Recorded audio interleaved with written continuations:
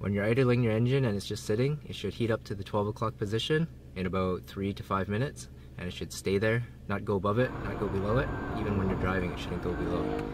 So if you want to check the temperature of your BMW precisely, then get an OBD2 to Bluetooth adapter. It's about $6. Plug it in underneath here. If your engine's running cold on the winter, when you're on the highway with a lot of air flowing through here, then it's probably because the thermostat is stuck open, letting coolant flow through your radiator like that. And then if you go drive slowly in rush hour, it might go ahead and heat up. That's because the fluid's still flowing through here, but there's not a lot of airflow cooling it down. There's a lot of videos on YouTube to take the fan off and replace that already, so I'm not going to make one, but I just want to talk about the thermostat itself. When you replace your thermostat, you probably want to flush the entire system as well. There's a drain plug for the engine block. It's down underneath cylinder 2. And when you unplug that, make sure you have this all closed off. If you don't have that closed off, that's going to come gushing out. So close those, unscrew that, and then slowly open the bleed screw right there. Then you won't make such a big mess. Thermostat's open using a center piston full of wax. When it melts, it becomes liquid, expands, and pushes the piston out. That's what opens the valve. And then the spring is what closes it. When it cools, the liquid condenses, turns to solid, decreases in volume, piston closes, and the spring is allowed to close the valve. The special thing about the BMW E46 thermostat is that it has the heater for the wax.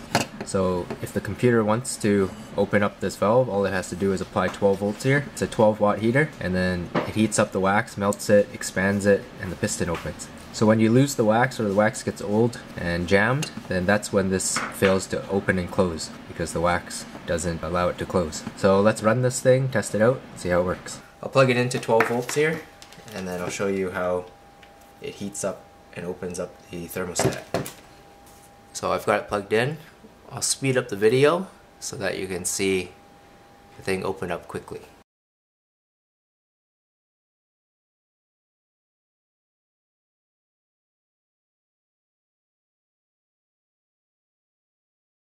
So from this angle you can see that it's open pretty wide there, and you see the stainless steel shaft and heater element right there. So the tip of it has the heater element in it, the rest of it's just a nice stainless steel shaft for it to slide up and down on. And that's what it creates the pressure against and pushes up on the valve, compressing that spring. So now I'm going to unplug the power and let it close back up.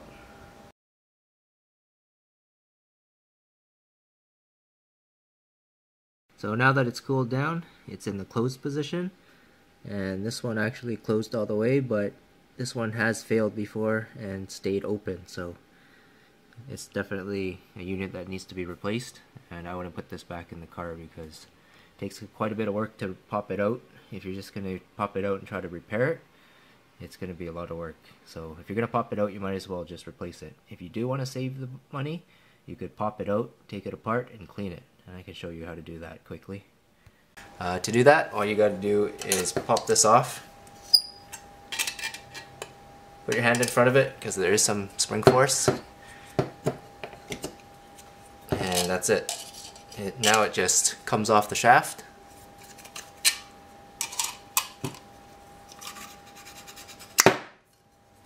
And that's that heated shaft. So it's still kind of hot right now. The shaft and heater element has a little clip here. You just lift up on that clip. Mine's broken off. And then you just pop that shaft off.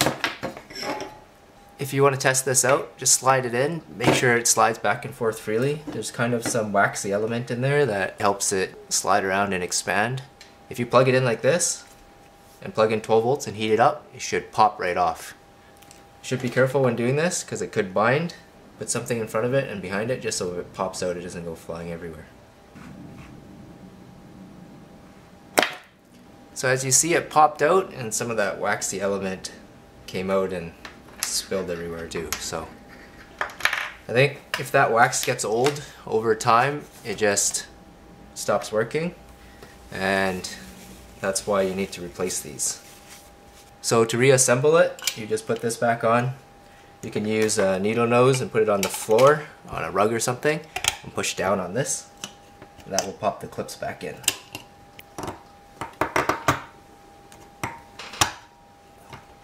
So once that's back in, just make sure the clips are fully engaged outwards So you can push on them like that.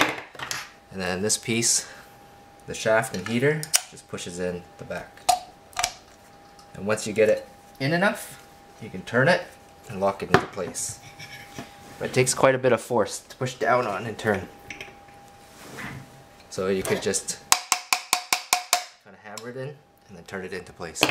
That's how you test, take apart, and put back together your thermostat. So if you don't want to spend 150 bucks on it, you can take it apart, try to clean that shaft, maybe straighten it out if it's bent. Sometimes mine was actually bent when I got it out, so that's probably why it was failing. If you want to take the shaft out by itself, it's kind of hard to pull on, but you can just pry on this and it'll come out. So if you want to bend it back to shape, you can wrap it in a rag so that you don't mar the surface. Clamp it into a vise and then slowly bend it back into shape. Once you've got it straight, you can put it back in, test it out, and make sure it works. Lock it in place and test it out again. So when the E46 is idling or driving on the highway at high speeds, it should maintain a temperature right in the middle like that. I think that's 98 degrees Celsius, and the thermostat opens up at that temperature, cools down the engine, and the radiator has a pretty good cooling capacity, so if it goes above that, it can cool it down pretty quickly right to that 12 o'clock position, 98 degrees. And if it goes below that temperature, you should close the thermostat, keep all the heat inside the engine, and keep the engine at operating temperature. The engine works well at this temperature because it boils off all that moisture inside the engine, and it doesn't allow the engine oil to get all sludgy because of the moisture and break it all down. If your engine's running below that on the highway because the thermostat's stuck open, it's going to create other issues, and the only side effect is not just no heat, it's going to cause sludging of your engine oil. That'll lead to other problems, and you don't want any of that. So if your temperature is going lower than this, definitely replace your thermostat right away. If it's going above that, definitely get that checked out, and it could be the thermostat, it could be other issues as well. It's a $100 part online, and it does take about 3 or 4 hours to take apart. You need a 32mm wrench, and you should have a thing to hold that fan clutch still. To get the fan out, all I had to do was take a 32mm wrench and hammer it in the clockwise direction to get it off, and then I hammered it back in the counterclockwise direction to get it back on. Some people use a fan clutch bar to hold it in place, but if you don't have that, you don't really need it because the pulleys have enough inertia for you to hammer on that nut, the 32mm nut, and get that fan loosened up so you can spin it off, and it does have enough inertia for you to tighten it back on. It's important to note that the fan is put on with reverse threads, so you got to turn it clockwise to unscrew the fan.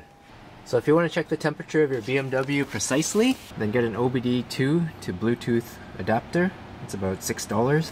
Plug it in underneath here. Once you turn on the engine, it should connect to it. So now we're on the highway and it's staying at 84. It's staying at 12 o'clock. When the thermostat was stuck open, it would decrease the temperature and get pretty crappy.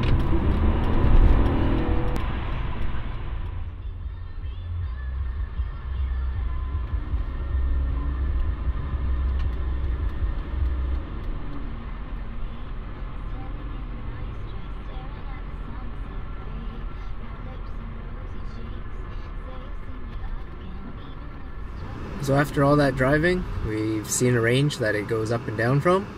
Now we're going to let it idle for about 5 minutes and see what it rests at. So it was just at 94, it's gone down to 93. We'll see where it ends up being. And the whole time it's showing it right in the middle, but there's some buffer so it doesn't show you that it fluctuates up and down too much.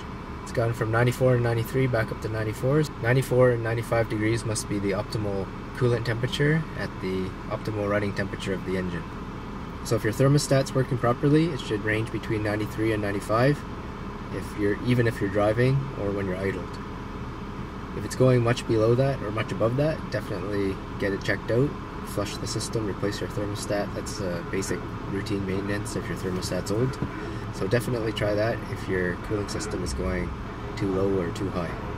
If you have any questions, leave them in the comments below. Maybe I can answer them or somebody else can answer them. Definitely someone out there will know the answer. Thanks for watching. I hope that helps.